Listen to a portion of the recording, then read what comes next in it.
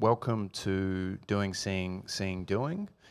My name's Matt Ward. I'm the publisher of the book as Uro Publications, as well as the owner of the little bookshop in the corner here at Collingwood Yards.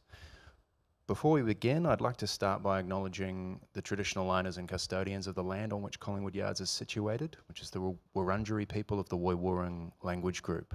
I'd also like to extend my respects to their elders past and present, and all First Peoples and elders past and present and future. Thank you to Shannon of Composite Gallery for hosting us today, and also a big thank you to the NGV for making this part of their Melbourne Design Week programming and Melbourne Art Book Fair programming this year. We are actually streaming the event, which is why we've got a couple of cameras set up there in the middle of the room. If you're at the front of the stage here, the cameras are now live, so just be aware of that. Otherwise, it shouldn't be capturing you. I'm joined today by Leon van Schaik, Emeritus Professor of Architecture at RMIT University, and the author of the book tonight's event will be considering, Doing, Seeing, Seeing, Doing. I'm also joined by Professor SueAnne Ware, a landscape architect and head of the School of Architecture and Built Environment at the University of Newcastle. Doing, Seeing, Seeing, Doing, which is this lovely book that I have in my hand right here. Sorry, I'm wearing my publisher hat now. Was released last year in the middle of the pandemic. We did it as an initial limited edition version that was hand printed by our good friend Stuart Geddes, who's also probably one of the country's best book designers. It sold out incredibly rapidly, and we've since reprinted it in a popular edition, which is what we've got here tonight. Of course, it is available at a small discount for any ticket holders, so if you'd like to purchase a copy, if you don't already have one, I'd encourage you to do so.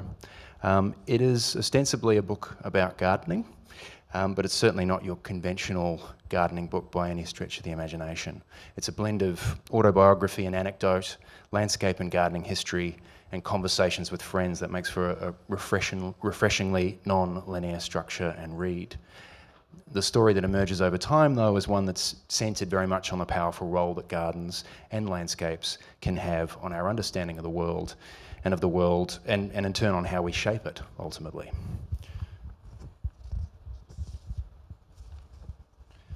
So tonight's conversation is really intended to be quite informal, but of course I couldn't help myself, and I've done lots of homework, which is why you're going to have to bear with me while I read through all of my questions. Nevertheless, I'm hopeful we can find some interesting new takes on what has become a bit of a sort of cliche, I guess, in terms of sort of gardening publishing generally. We're an architecture and design publisher, so our interest is probably a little bit different from your typical sort of publisher on gardening, if you like. And I'm hopeful this conversation today is going to be a fruitful and interesting one. Leon, my first question for you is of course about the book. In one sense, this is a book about gardening, as I've just described. And while it does have an explicit interest in the doing of gardening, hence the title, and even garden history, anybody who reads it expecting a conventional gardening book will be a little surprised by what they find. How would you describe the book and your ambition for it? Goodness, Matt.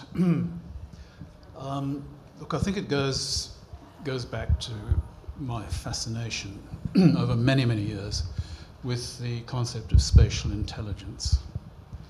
And that has been kind of the driving idea behind much that I've done in the sphere of education and commissioning buildings and working with architects in a PhD program, which has involved many fantastic architects from all over the world, who come into a critical environment that we set up and work out how it is that they've come to do what they do and how they might do it better by understanding better what it is they're doing.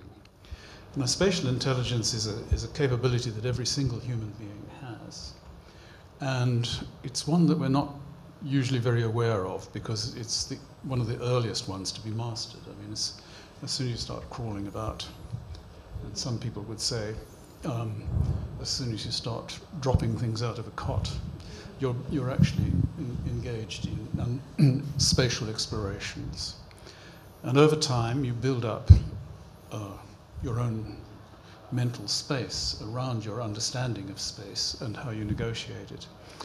And it's very rapidly relegated to the humdrum, so it's not something that we're very often conscious of.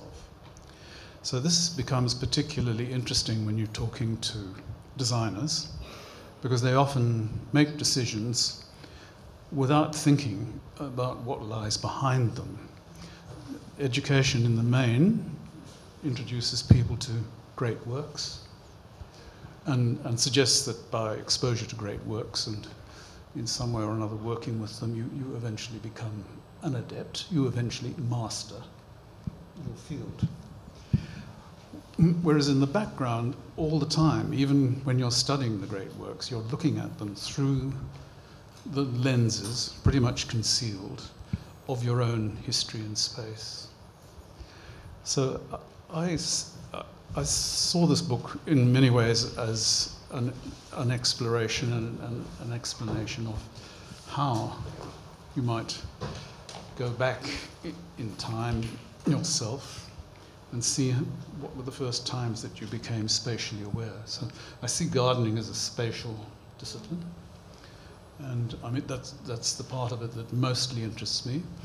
Obviously, anybody who tries to grow anything becomes fascinated by what might be described as the horticulture of it, but I'm not an expert in that area. But I've had my successes and I've had my failures, in nurturing and extending and expanding. But what fascinates me every time is how has a garden come to be, and what are the ideas that have caused it to be the way that it is.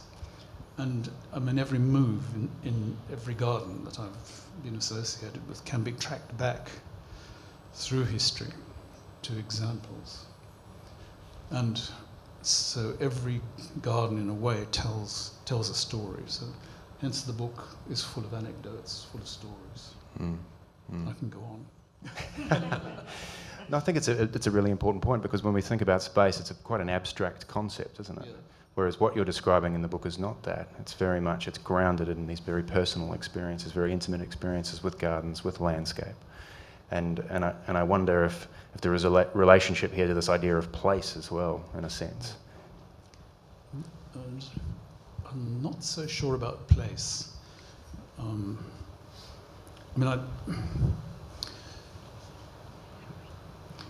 of the things I do, there are several in the book. I mean, before I come to write anything, I create an ideogram, which is a little virtual theatre, which I draw up. And into that I try and put all the ideas that come into it. And it always has curtains. And then somebody who was talking here last week was looking at them when we were working on a project in London. And she said, "Leon, there are never any feet in your ideograms." And I suddenly thought, she's right. And in fact, how do we engage with place? And I mean, when I remember, in Paris going to the Place Royale, and I pace it. I count so many paces that way, and so many paces that way. So, is it a golden rectangle? Is it a double cube? What is it? So, but it's all been done through my feet.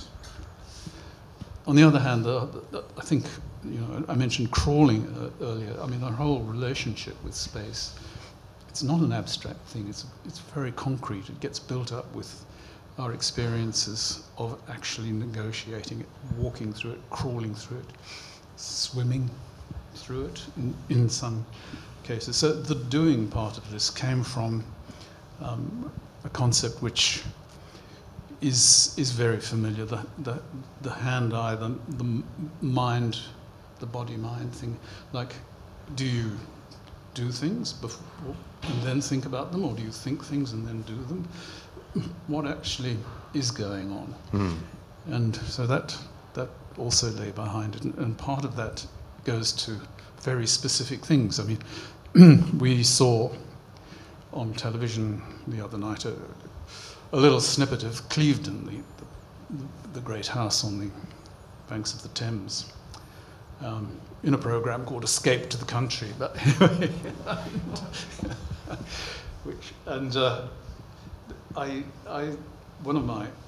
when I was a schoolboy, I earned pocket money by working in that garden. And my job was to deadhead the rhododendrons. And it's in the book.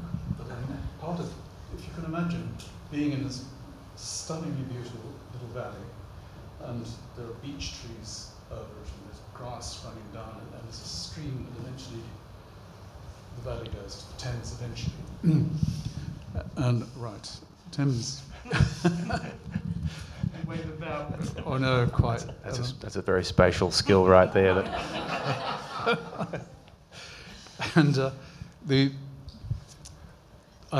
I'm working in the early spring after the flowers have gone over, deadheading the rhododendrons, and it's days of work just going through. And your fingers get sticky, and on top of which, the weather isn't constant. It's coming over it. There's April showers, so you're getting wet, you're getting dry, you're getting hot, you're getting cold, and you're doing this, and indelibly that whole process is cementing in place an understanding of a valley, and a particular valley.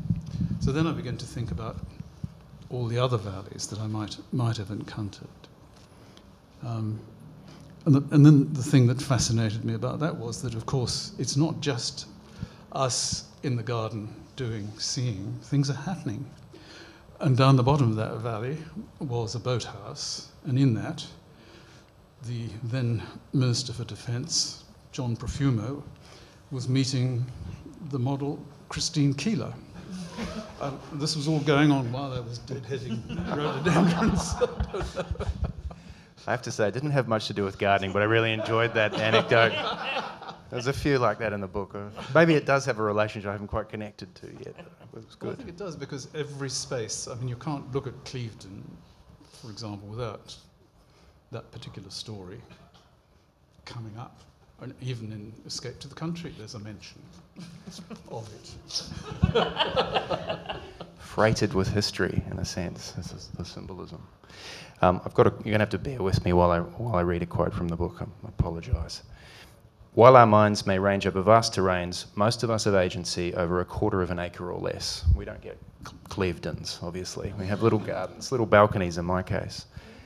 Even so, we each have the possibility to act as either a spoiler, restorer, or improver. It's in our 1/4 acres that we reveal our mindsets. SueAnne, the book also includes some correspondence between yourself and Leon, wherein you're relating some of your work with Indigenous rangers in New South Wales and their particular way of caring for country. One of the characteristics of that care is actually a tolerance for non-native species. Some of us think of them as weeds. And at one point in the book, Leon describes the planting scheme for his own garden at Woodend, which is a series of beautiful passages.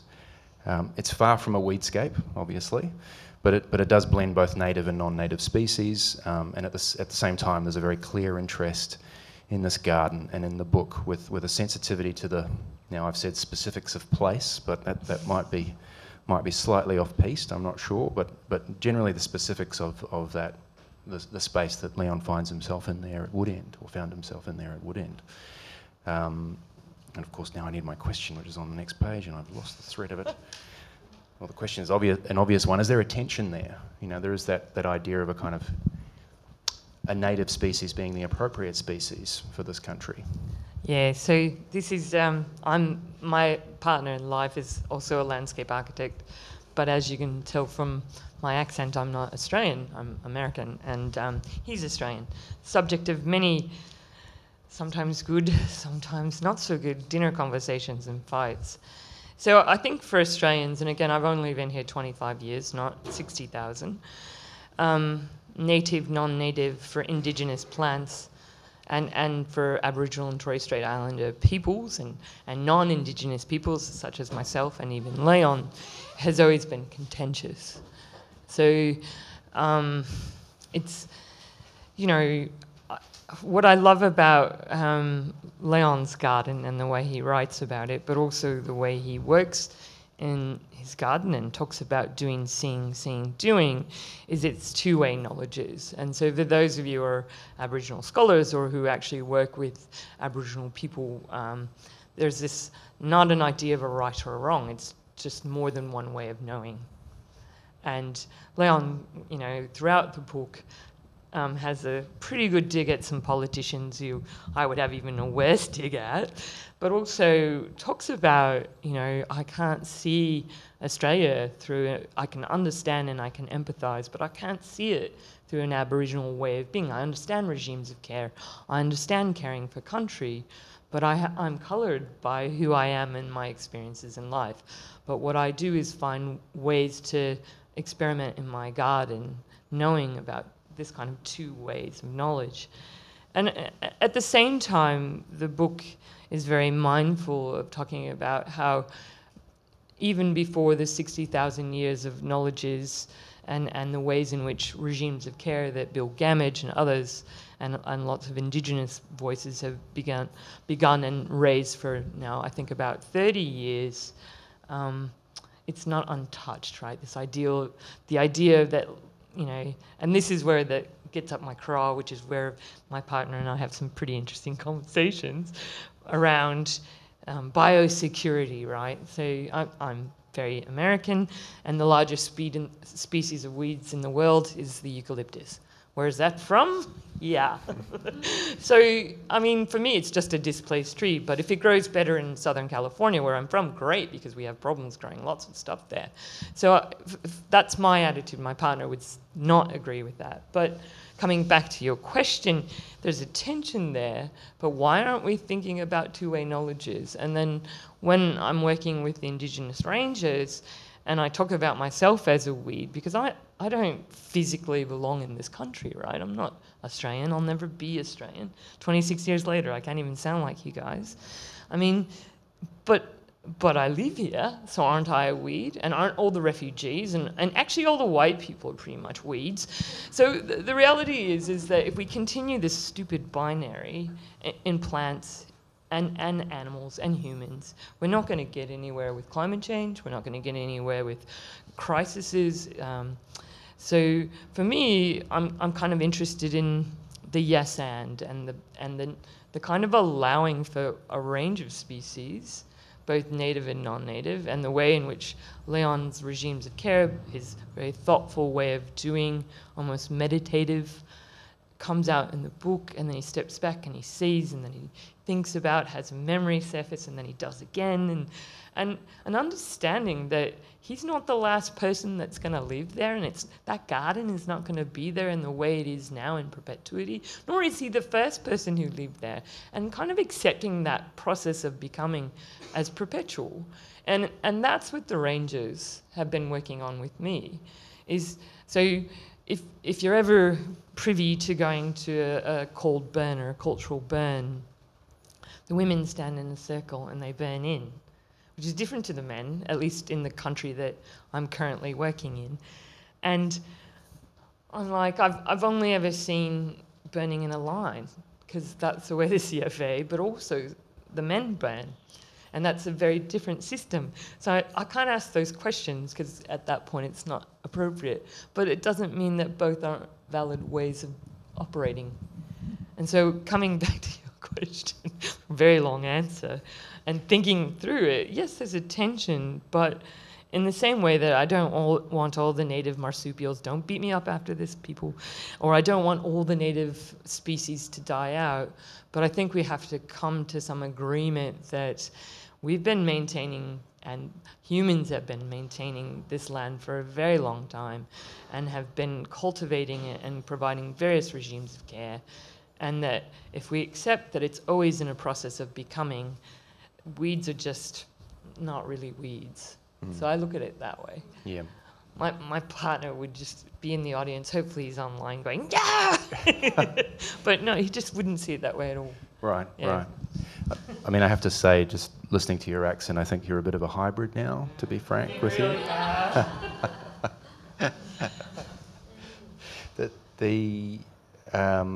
The book was written against the backdrop of the pandemic, obviously, as I mentioned earlier. But of course, the perhaps the more existentially threatening global catastrophe that's ongoing is climate change.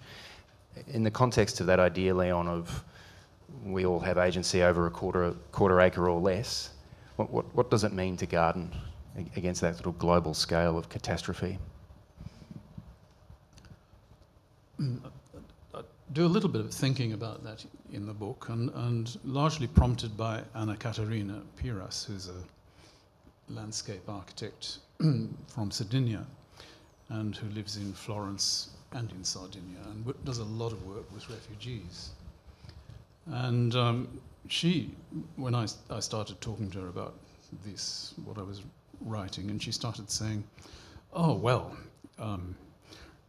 what about Boccaccio's Decameron, you know, and the Black Death, and you have to think about it like that." And I was a bit taken aback, because it seemed to me, given her ancestry, she had access to Boccaccio directly, whereas for me to go to Dimock's and buy a copy of it and refresh my memory about it was really coming to it from the outside. And I thought, do I have the right? Anyway, I mean, it was fascinating. It was in a garden, a bunch of people in a garden trying to ride out a catastrophe and talking largely about sex.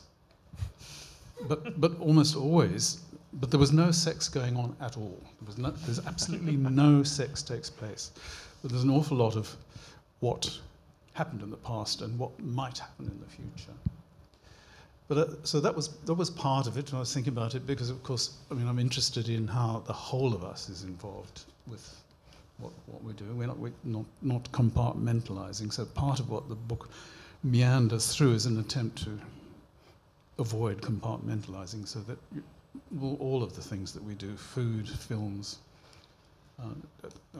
reading, and not enough dancing, I reflect, but anyway, come into it. So then Anna Katarina told me that, because she had she reported on the president of Italy saying at the Palace of the Doria Pamphili, which is apparently the presidential retreat, that our only hope in all of these crises facing us now was to garden our way out.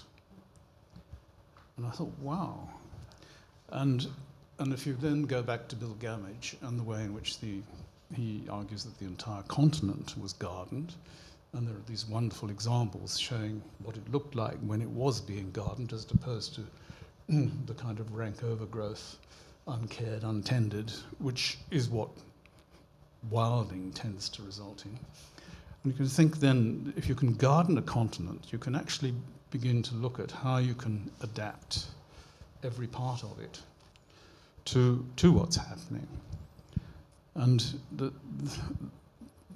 so yes, the quarter acre is a bit of a fantasy, because sadly most people now, even in the suburbs, are getting less than that, and there's less and less space in which one can do things. Now, Hugh Stretton, who used to write about suburbia and about the sustainability in a suburban setting, and how everyone could actually grow their own food on a very small amount of land. So that I'm looking at scales of things, from right down to tiny things. Now, Stuart Geddes, who designed the book, showed me what he's been doing over the last summer in a tiny backyard, which was actually just a carport, and he's turned it into a most extraordinary garden. And there's a roller shutter door which can go up and down, but every surface in it is now something which begins to grow or refer to growing things. So even at that scale, and then you go back up to the president of Italy saying, well, what do we do? How do we deal with adapting to our inability to do anything about climate change, it would appear? And how do we deal with that catastrophe? And we can either throw our hands up and say there's nothing we can do, or we can actually do the ridiculous things that Andrew and I have done on 1/4 acre, where we planted, I think, over 30 trees at Wood End. We've planted,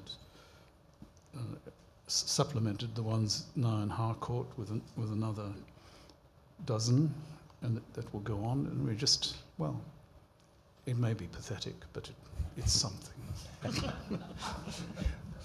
Personally, I love that idea of a transformation through 1,000 or 10,000 1/4 acres. It's very poetic. It's beautiful. And SueAnne, you're obviously used to thinking and working at much larger scales than a 1/4 acre. Do you think the kind of cultural change that would be necessary to affect that transformation through 10,000 or 1,000 1/4 acres is feasible? Is that hopelessly romantic? No, I was thinking about, like, I think they call it citizen science, which I love these phrases that come out. I'm like, what's that?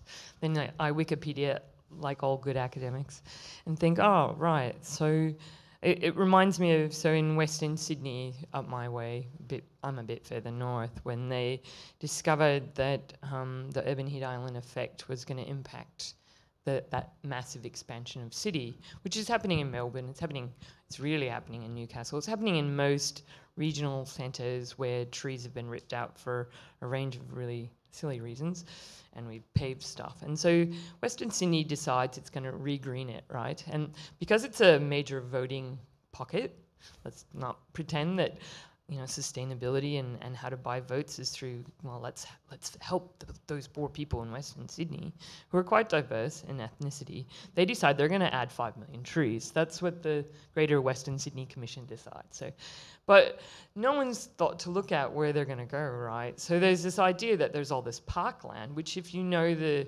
kind of appropriate geomorphology and the kinds of stuff that should grow in Western Sydney, it's actually grasslandy. It's like growing trees out in, Western Victoria, right? Not so good, right? Not a good idea. It's probably better for grasslands. And so then they're kind of trying to, so they can't do it in the parklands because there's not enough space, but there's also no way to grow it in a way in which you don't have to irrigate and do all the really fun stuff that you have to do for trees in that space because it's hot and dry. So then they say, well, what would happen if we gave 3 million trees to the various, what I would call immigrants and, first family of immigrants who live in Western Sydney? Could they do it? Because again, similarly, the suburbs in Western Sydney have similar density issues, and the 1/4 acre block is, I would say, with 0 lot lines, probably a couple pots and a balcony for some. And so that doesn't work. So in the end, what they end up doing to get the 5 million trees is they plant them along the freeway and they irrigate them and they use the water from the freeway and they try to harvest it and take out the heavy metals.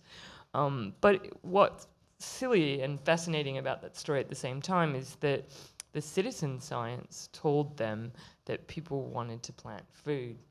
So when they said, here, have a tree, because you'll help with climate change and urban heat island effect, and people went, thanks, and it ended up probably in landfill. What happened is they then tried, well, actually, here, have 10 packets of vegetable plants, all in relationship to people's cultural food identity. Same amount of carbon storage, by the way, same exact amount of, in terms of carbon sequestration, and doesn't take as long. Right? And obviously then people eat it and they replant. So I found it really, some of the enlightenment moments for me with this idea that everyone with a backyard or a balcony or even just a window box can help is actually quite astonishing that it can, but also that what we saw in terms of lockdowns and people not having access to public space or green or seeing a sky, that also helps combat that, which, again, I'm not a theorist, but the whole biophilic movement sort of taps into this need to have some sort of carbon form of life that's green and photosynthesizing as a part of your daily life. So even if it's the balcony. Yeah. As long as you can get an eye on it and be part of that experience and it's part of your ecology. I mean, it's obviously, I spent didn't grow up in Brunswick, but lived there for a long time, and, you know, there's private orchards all over that suburb, and they're all gradually just being demolished, sadly, to be replaced with infill, you know, medium density apartment buildings. In relation to that, Leon, in the book, your partner Andrew makes the observation that it takes 5 generations to make a good garden. Gardening then becomes an act made in conversation with other generations across time. In your book, though, you also note that this act could be generous, or it could be grandiose, or even potentially pretentious. Where and how would you draw the distinction there? Goodness.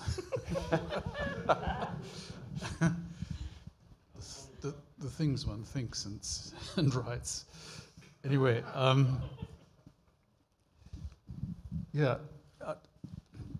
In the Wood End Garden, it was really interesting in the sense that it was on a sort of a watershed, and I was able to track back through perfunctory research to sort of kind of Aboriginal history for it, where it's on the borderline between two groups, and Hanging Rock, which is not far away, was obviously a place where 3 groups regularly came together for ritual things. So you could see that before it became orchards, which is what that part of Wood End eventually became, it had been grassland, which was associated with Hanging Rock. And then there was the grid of the orchard going through it, and then further subdivision, and the garden I was working on was first laid out by a family who were part Italian and part Anglo-Australian, and the whole idea behind what they did was influenced by the picturesque, so that there was an attempt to actually make sure that the flow of everything suggested that they were associated with continuing countryside. And then, so that's, you know, three generations. I came in and did things which tied it back to my experience of the garden at Buddha in Castlemaine, which I first encountered 35 years ago, and there were things I saw there that absolutely fascinated me, and I replicated those, only to discover that when I went back to Buddha, they'd disappeared from Buddha. They weren't there anymore. So, and I thought that was a lovely indication of how an idea can float through physical form. So that's 4 generations. Then for various reasons, to do with retiring and COVID and all the rest of it, the whole Wood End situation was not tenable anymore, and we moved. And the people who bought that garden wanted to build a small house on it, but they bought it because they thought it was a beautiful garden. So it's and whether that's a little battle, which is going to result in anything, I don't know. But yeah, I mean, I'm aware in my own mind that you know, you go back through gardens. There's a book that I got my hands on recently, thanks to my son's enterprise, which was Beverly Nichols' book from the late 1920s, called Down the Garden Path. And this is a story of him becoming a gardener in a garden, and all of the things that he encountered on the way, including very nosy neighbours and people who knew better and all sorts of things. But so there's a long history, and you could see what he was doing. He maps it out, and I'd been aware of this book for a long time. And so that book, in a funny sort of way, is another generation. So what I'm driving at is that it's not simply the generation that actually does things, but every one of us, as we read, I mean, many of us have been fascinated by Derek Jarman's garden on the Pebble Beach, and a Dungeness, and that sits in the background.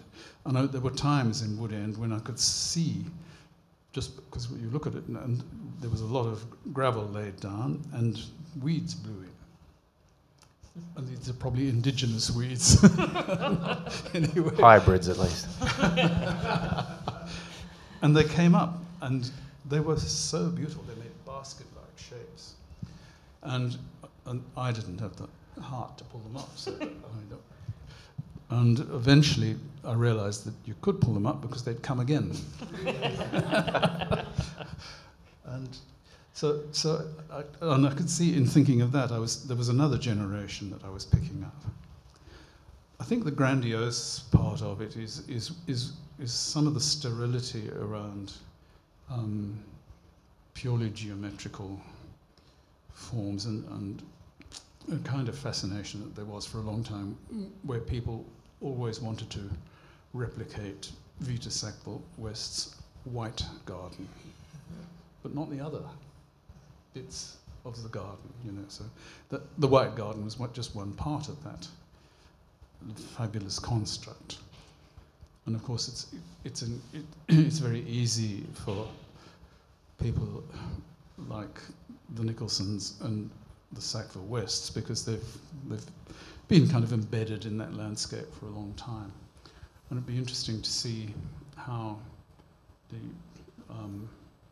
understanding of country, which some people are pursuing, and I mentioned that in the book too, you know, can we revise agriculture? Can we reintroduce different regimes of burning? Can we really garden our way out of this using the ancient knowledge and all of those generations?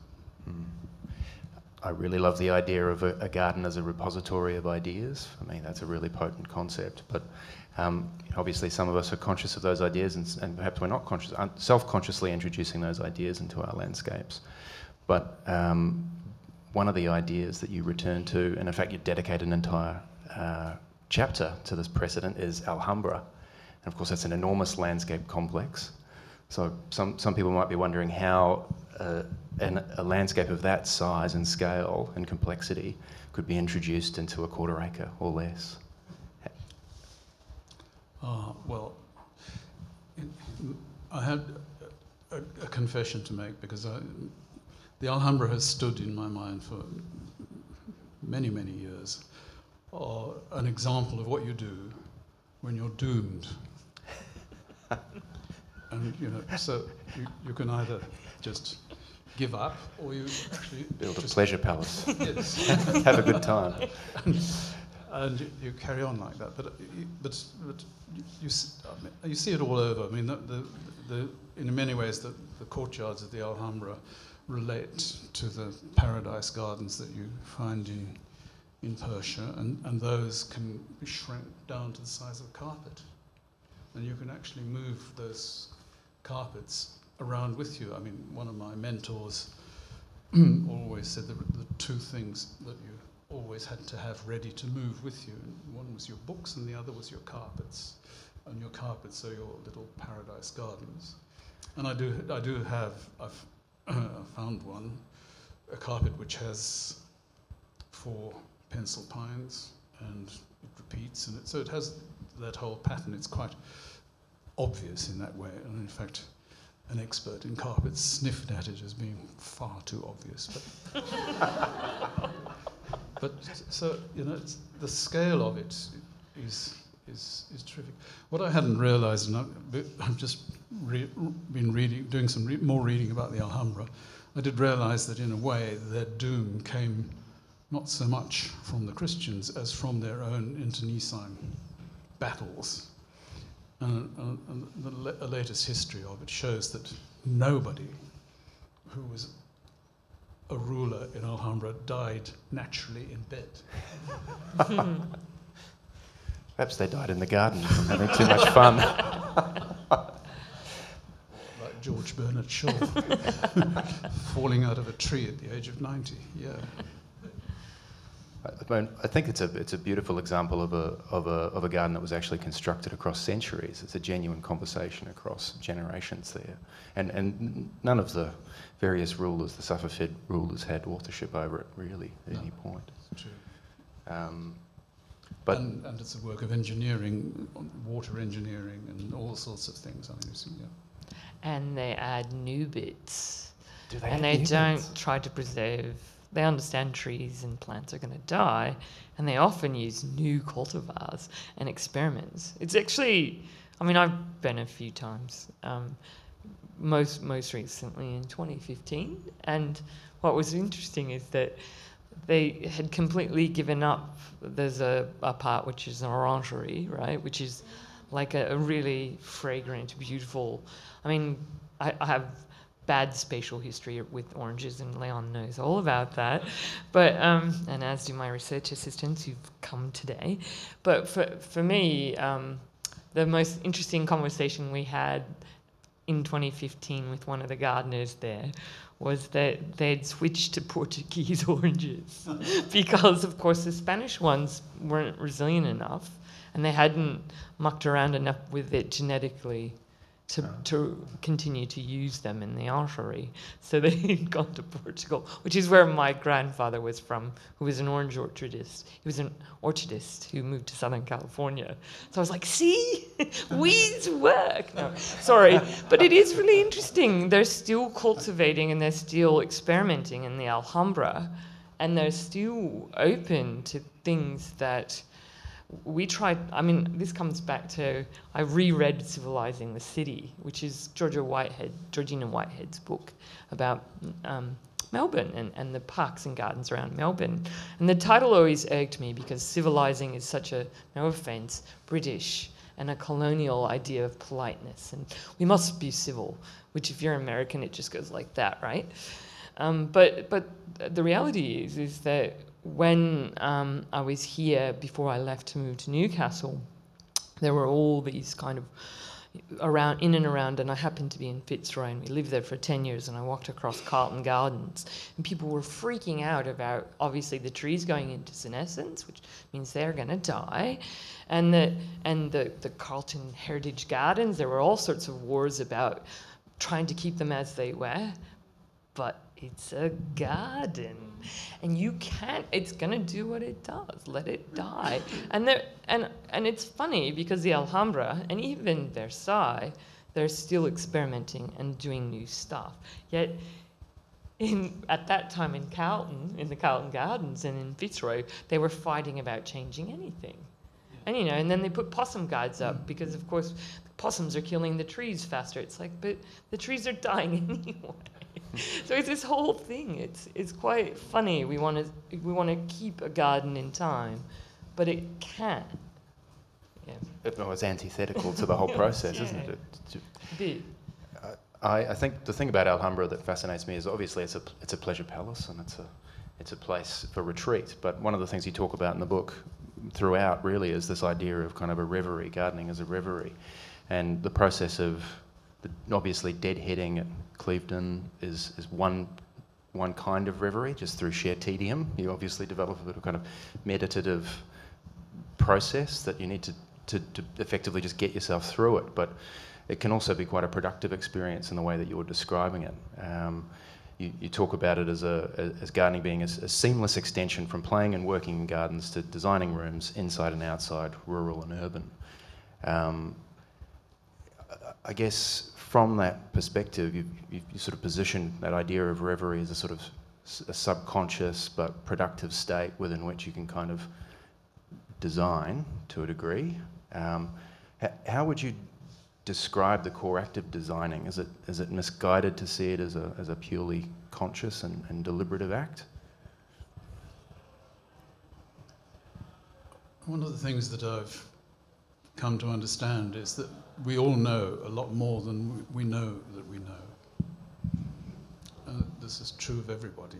And one of the, I mean, I can give many instances of this, but one of the things that you need to do during a design process, obviously you have to go through all of the rational ordering and the quantifying and all the rest of it, but so many of us experience this, that you've gone through all your research, you've got everything in place, and it just doesn't gel.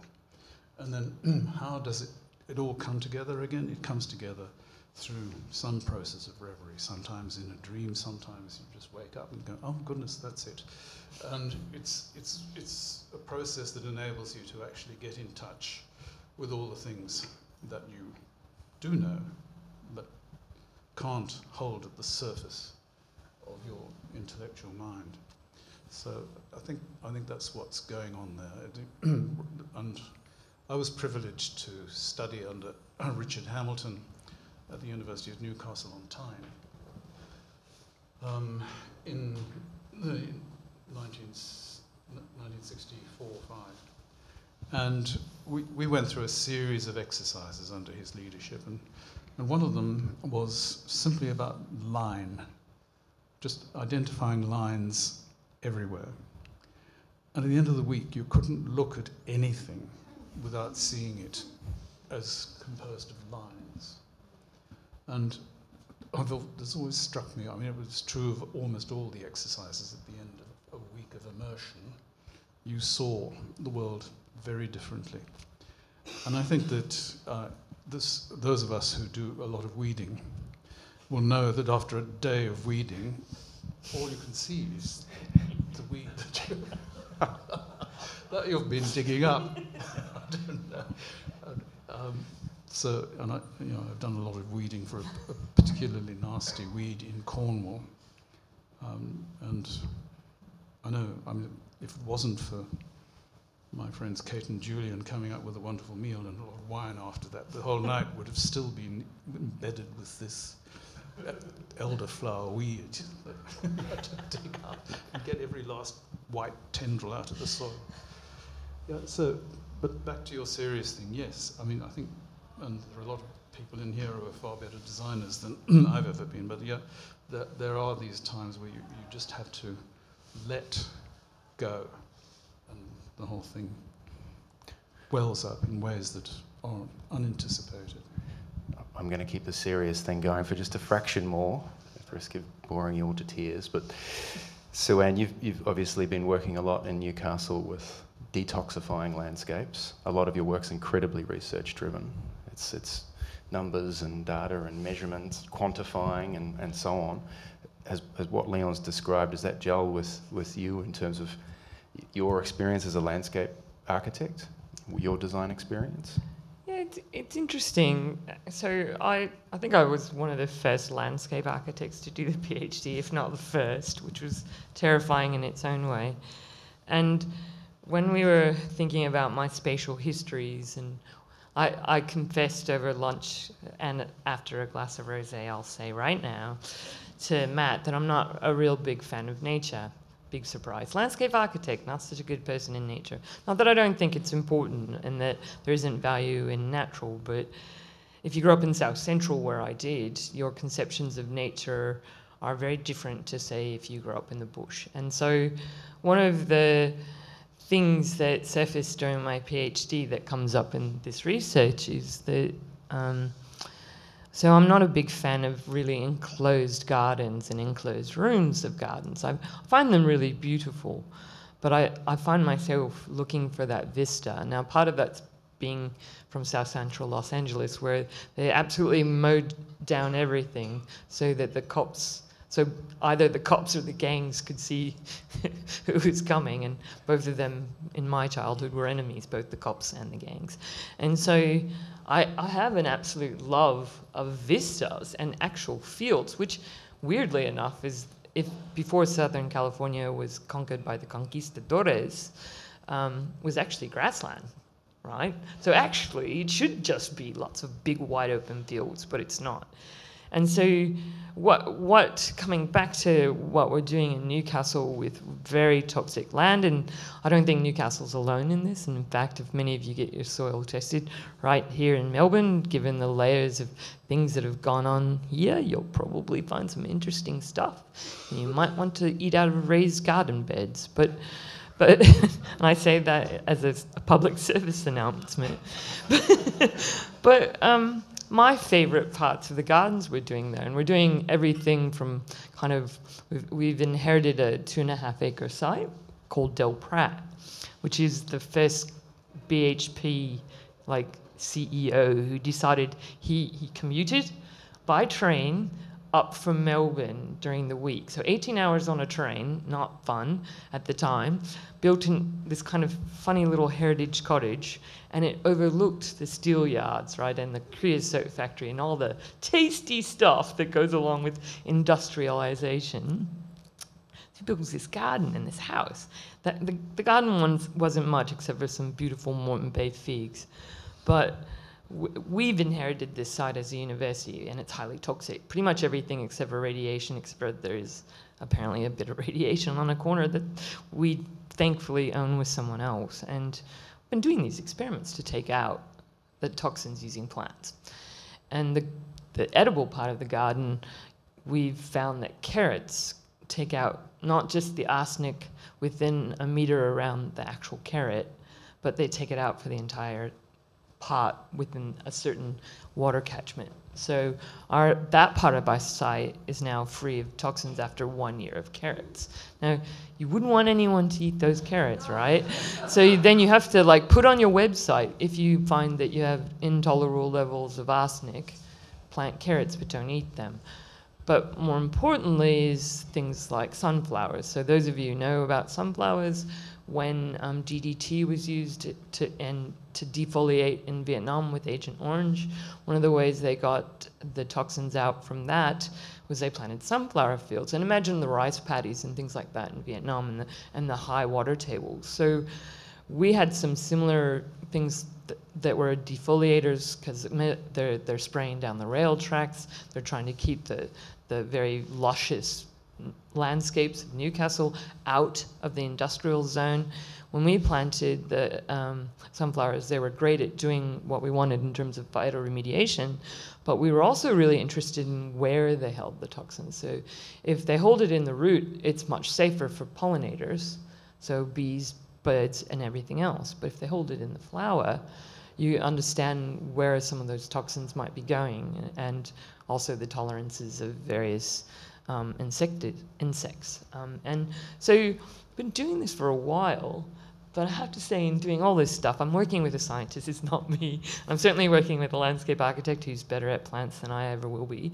And lots of weeding. We were laughing about weeding because we spend hours weeding, particularly before open day. And so much so that our scientists said, let's just keep the weeds and hope that they take some toxins out. But my favorite part and experience of these gardens has been when they get to that feral state. Not because of rewilding. Like, I don't believe that being Edna Walling 101 is going to somehow bring back a landscape that probably never existed in the first place.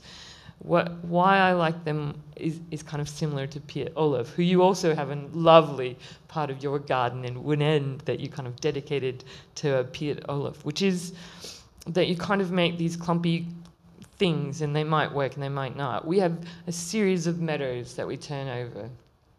And the first year we had this blue cornflower meadow, and it looked like it could have been really good for Melbourne. We could have sold them for some horse race or something. But and then we had 3 days of over 50 degrees and the whole thing died. So we had it for 2 days and then it just died. And then this year we had a mixed meadow on one side and a sunflower meadow on the other. And again, we're getting really great results in terms of taking toxicity out, which is the purpose of these particular gardens. But when they get to that feral kind of you can't control me stage is when I actually really start. They're not quite beautiful. They're in bloom, right? That's great. But actually when they just start escaping and going over the fence and they start doing stuff that we're not supposed to let them do, I like them the best. And I think that comes back to the LA thing where it's partially about horizon, but it's also, and Morales and Terrain Vogue and post-industrial sites where they're defying control, right? And there's a sense of freedom and liberation. And we all know the kinds of things that happen in spaces that we're not watching, right? Both with humans, animals, and weeds.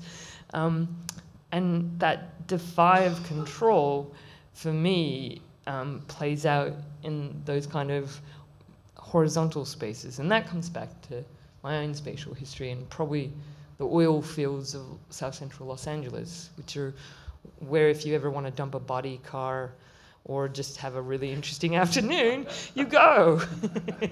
Sorry, long answer. And that's on, yeah, my sisters are gonna love that one.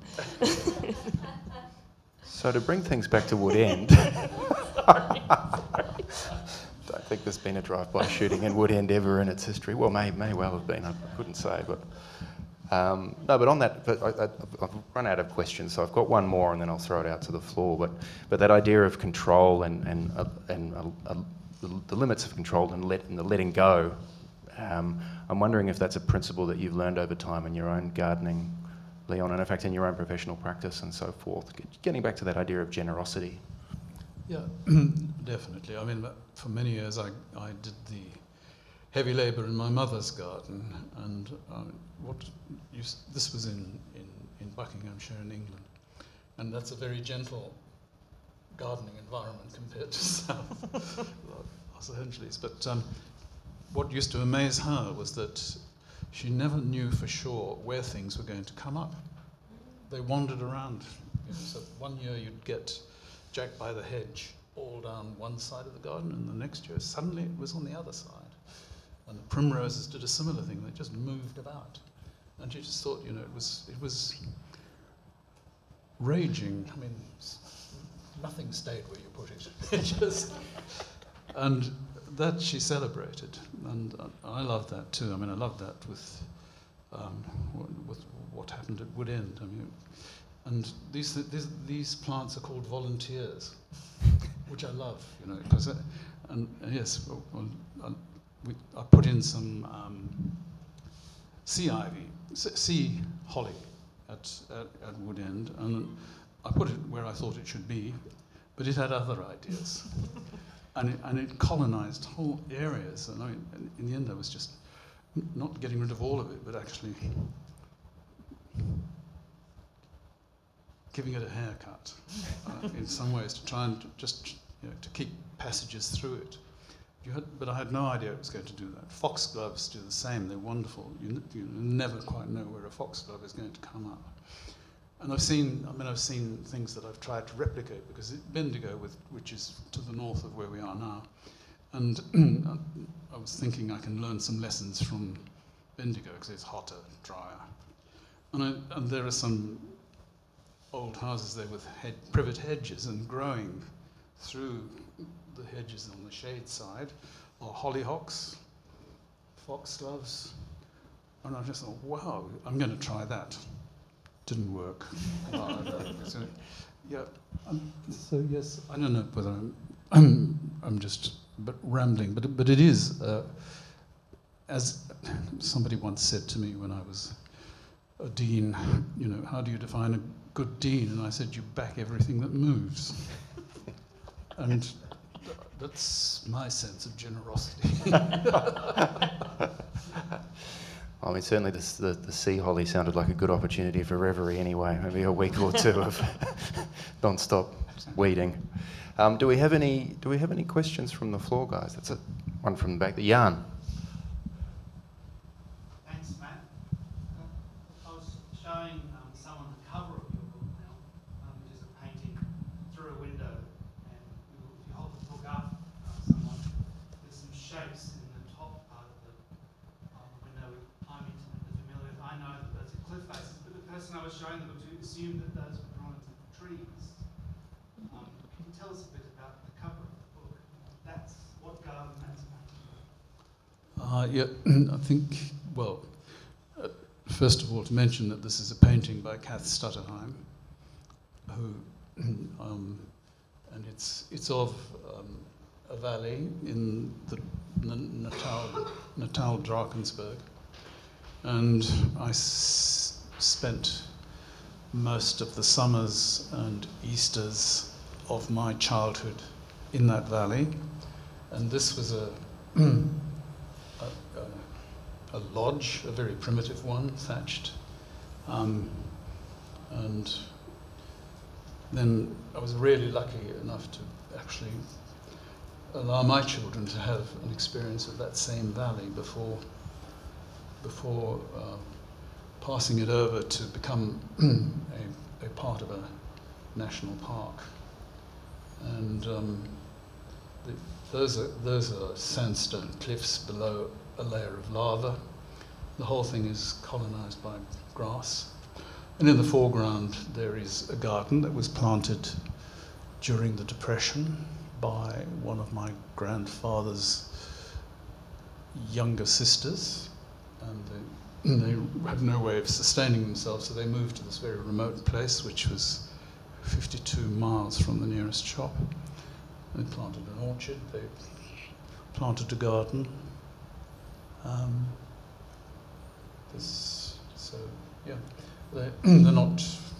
They're not trees. I used to pride myself on knowing that landscape really well and finding my way through it. And we had eland on passing through. The valley's name is Game Pass because it was one of the transhumance passes where the eland used to go from the coastal plains and migrate in the summer up into the mountains. And there are amazing Bushman paintings in the caves, in those sandstone cliffs, some of which, I'm delighted to say, found a place in a wonderful TV series and book about how art changed the world. And, so yes, more layers, more generations. Is it a landscape that you feel any resonance with here in Australia, or is there any connection there at all? Not really, but no, it's very different. Apart from anything else, it's altitude. It's it's very high up. It's quite wet.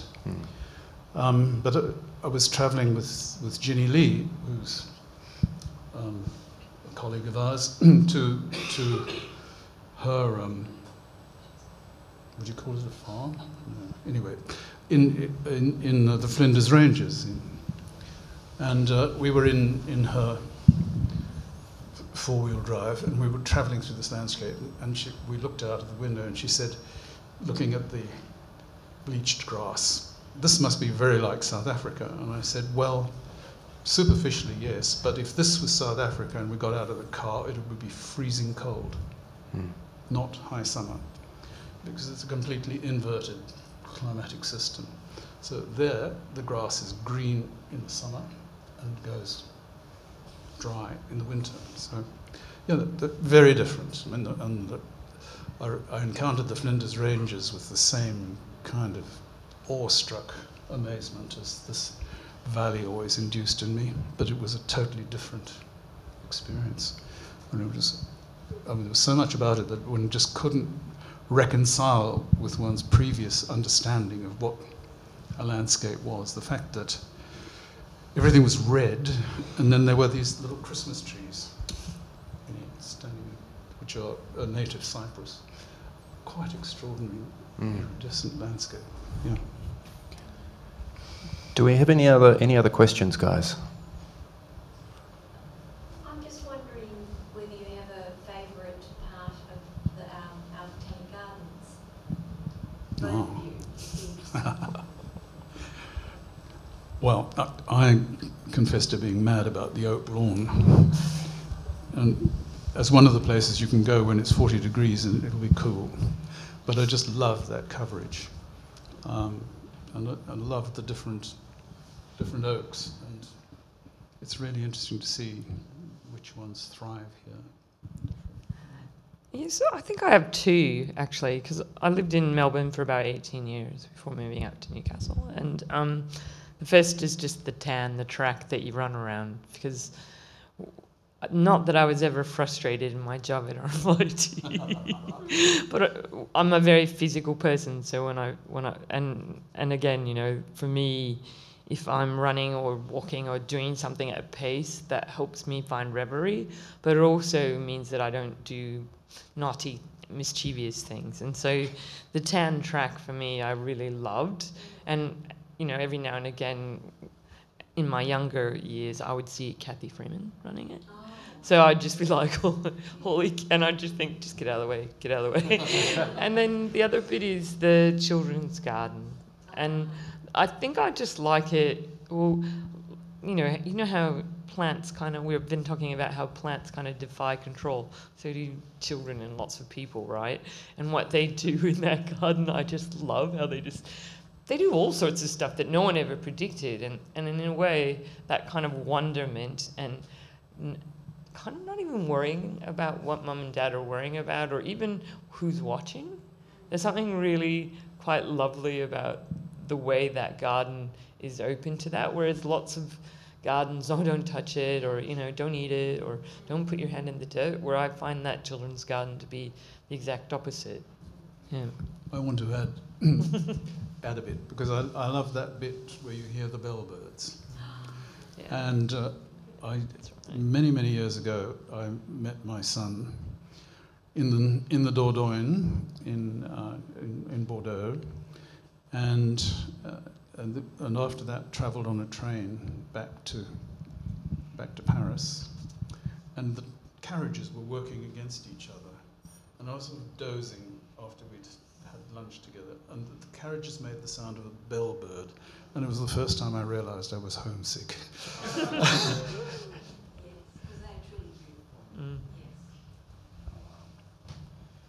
Probably got time for one more question, folks.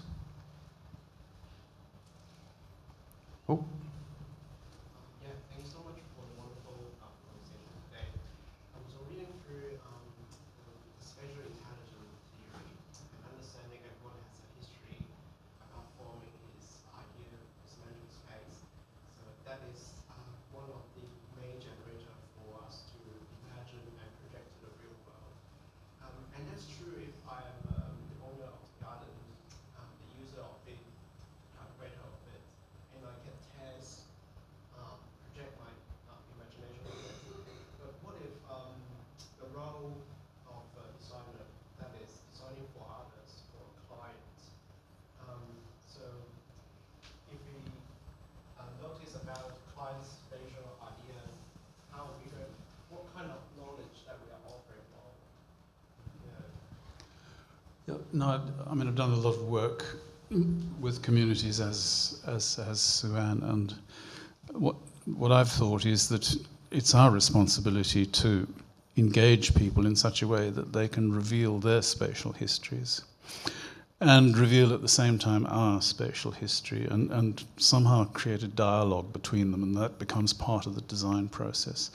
And there's some architects are really good at that business of getting the whole representative community group to actually begin to reveal through finger painting and other things like that what the histories in space are.